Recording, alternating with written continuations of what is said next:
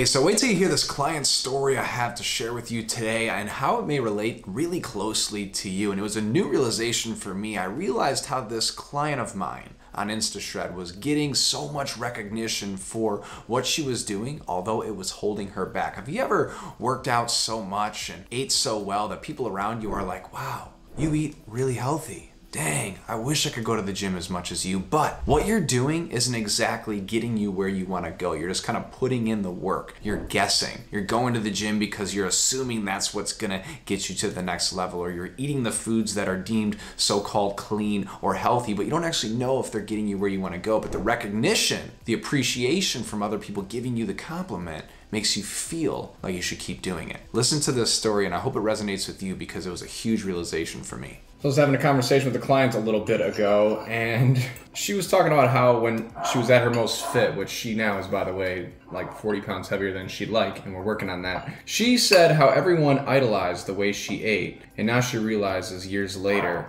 no, dude, it was an eating disorder. And it's so interesting how we see a lot of people that are fit, they look good, they seem healthy, and we look up to the way they live or the things they do. But a lot of times people go to extreme measures to get extreme results, right? If someone looks good, you've got to wonder, did they get there doing what they enjoy, or did they deprive themselves heavily to where it actually hindered areas of their life that they could have enjoyed along the way? Right? I'm all about working smarter, not harder. I like sustainability, flexibility, and working hard, busting your rump, but not more than you need to. Eating as much as possible while losing as much as possible. Training as little as possible while getting as much as possible out of the gym. That's how it should be, right? Why work harder than we need to when we can put that time and energy elsewhere? What I realize in this is that a lot of people go through these trials and tribulations, we'll call it. The trials and tribulations we face are sometimes tainted by what other people perceive of us. And what I mean by this is when other people are congratulating us for, oh, you're eating so clean. Oh, you're training so hard. I don't know how you go to the gym 7 days a week. I don't know how you're doing that much cardio. They almost make us feel good about what we're doing, even though we don't want to be doing it. But we've put ourselves on this pedestal of what people are looking up to and what they've aspired to be like. And if we're in good condition while doing these intense workouts 7 days a week and eating clean, like a bird, some people eating 1,200 calories. If you're eating 1,200 calories and you're working out 7 days a week, and let's say you're doing an hour of cardio a day, and someone says to you, you're an inspiration. I love how fit you are. I want to look just like you. I want to do what you're doing. It encourages you to keep doing it, even if you're so sick and tired of it and you're fed up with the way you're doing it. When you get that recognition for the position you're in, people don't realize that you beat yourself up to get there. You're not enjoying it, but people just see the end result and they're like, oh, I want to do it too. I want to be just like that. But in reality, you're stuck in this cycle of trying to maintain this look. So the take-home point is do it for yourself. Don't do it for the recognition, and find a better way if the way you're doing it isn't the way you want to be doing it. Don't suffer longer than you need to when there may be an alternative route. You don't always have to bust your rump harder than you need to.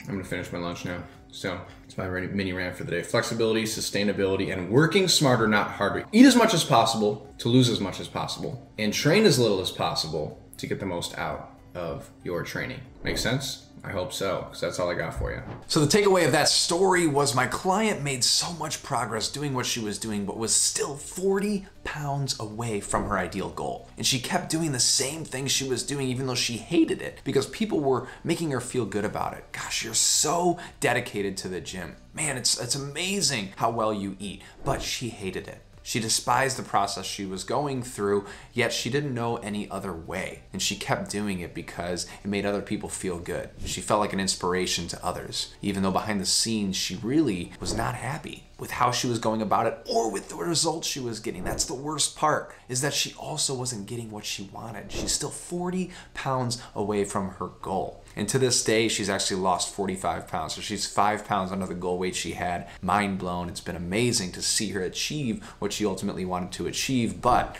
no one deserves to go through that turmoil. So if you're not enjoying the process and you're not getting where you want to go, change it up. Don't rely on other people's recognition to create your own. Give yourself the enjoyable process of what it should be. You in the gym, eating the way you want, enjoying the flexibility and sustainability, a fitness lifestyle the way it should be. So I hope this brought some value to you, as even as a coach for over 10 years in this industry, I learned a lot from that client conversation right there. See you next time. And hey, if you're liking my content, even this video specifically, please give me a subscribe because I have so much more valuable fitness content in my arsenal to share with you to help you get where you're ultimately looking to go. Thanks.